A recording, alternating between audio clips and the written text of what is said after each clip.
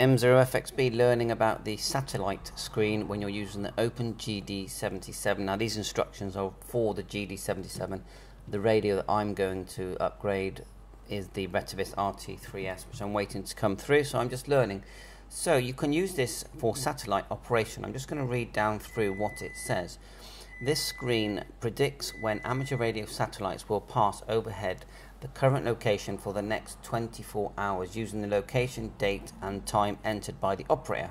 It also automatically corrects the Doppler shift on both the TX and RX frequencies, as well as displaying the azimuth and elevation of the satellite in a variety of ways, including numerical and polar plot.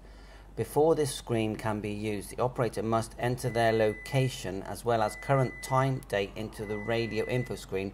Also, the satellite orbital data kept must be uploaded using the CPS. So what's kept? So I've had a look here. Here's the CPS.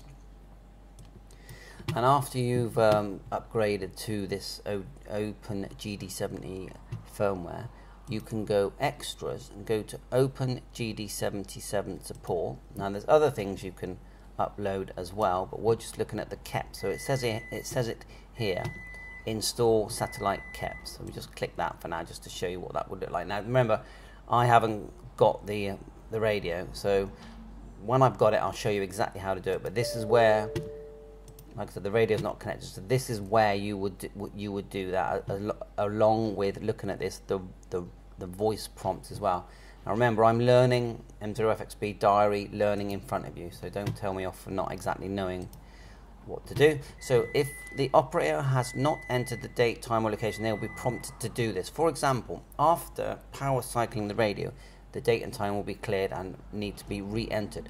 Uploading the latest kept from the CPS also sets the time, so in practice it's easier to set the kept than it is to actually enter the time manually. That's worth knowing, so we can set our time using that same software. When using the satellite functionality, the operator does not need to set the satellite frequency or CTCSS, as these values are uploaded from the CPS as part of the kept data, date and time.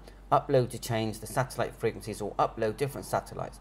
The satellite's TXT installed as part of the CPS can be modified. For satellites like SO-50, which have an arming CTSS tone, press the SK during the transmission to transmit the ARM CTCSS tone. Now I'm not sure which button to push with the RT3S, but we'll work it out when we get it. The first screen displayed is the master prediction list. The prediction of all passes for all satellites in the next 24 hours displayed chronologically.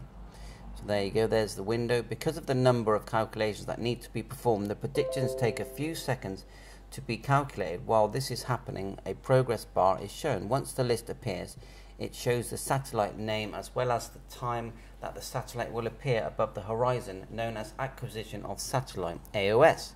And the maximum elevation in degrees is a satellite is currently above the horizon. This is shown by a black bar on the right hand side of the screen next to the satellite path. Use the up-down arrows to scroll down up through the list. Note, some satellites, e.g. SO-86, are on equatorial orbit and only pass over equatorial locations. Hence, passes for the satellite will not appear in the predictions list for locations outside the geographical area. Pressing green to select a specific satellite pass displays the predicted polar view for the satellite. So I'm not going to read all of it, but I'll put the link in the description. Thanks very much to the team who have created this firmware. There's your polar views, as you can see. Read it all, learn. This is what I'm going to do. And let's get using our budget radios for satellite. How cool is that? And there's a lot of information here. Keep going down, and then it goes on to other information. But this video is about learning the satellite system within the, hopefully, RT3S or GD77, MD9600, and I think it's the RT5DR, is it, for the both. Bye for now, 7-3, all the best.